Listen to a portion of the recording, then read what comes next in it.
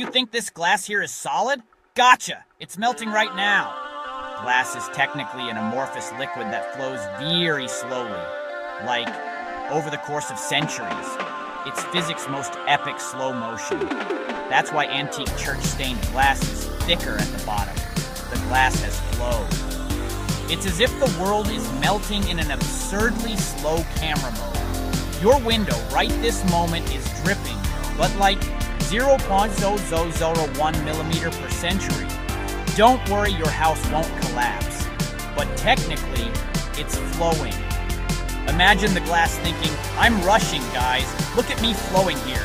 And us, dude, you've been standing there for 500 years. But I moved 2 millimeters. That's a lot for me. Respect my timeline.